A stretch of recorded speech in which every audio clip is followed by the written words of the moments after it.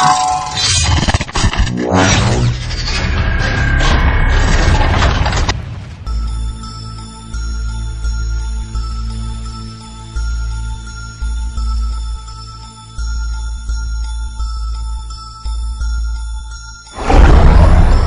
behalf of ASEAN people here in India, we'd like to welcome GCEL people.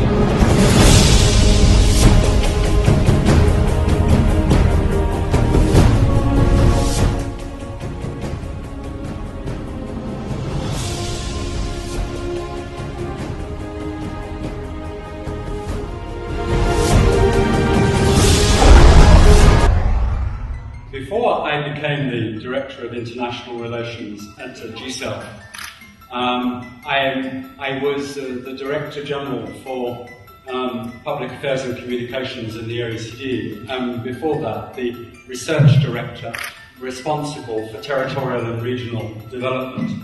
We bring together more than 30 governments and 13 NGOs, with members and supporters who include illustrious organisations such as the United Nations and the OECD, as well as many prominent finance, insurance and technology companies that service roughly 60% of the world's GDP. Our mission, the GCEL mission, is to deliver a 20th century pipeline for global commerce and to provide a roadmap and the tools to reduce trade costs. To reduce trade costs by up to 30%. And to reduce operating costs by some 15%. This path-breaking technology will be made available to businesses at no cost to them. I repeat, at no cost to them. It has been tested and proven in an important demonstration project over one of the world's busiest trade corridors, that between the United States of America and Canada. And these words were very accurately opposed by the Deputy Governor of the Indonesian Central Bank, and I quote what he said: "The physical infrastructure of roads, ports and bridges are important, but they are not enough.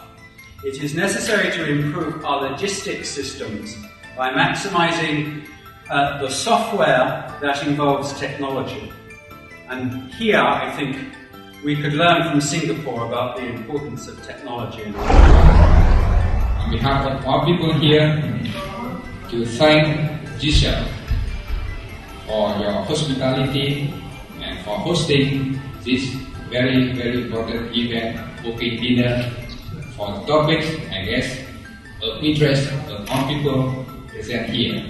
And also very good for whole ASEAN, for ASEAN development. As a smart region, as we did in the Mediterranean region, we can connect the strengths of ASEAN. Also congratulate GCEL for study work we have done today, and also to thank you for bringing this to ASEAN.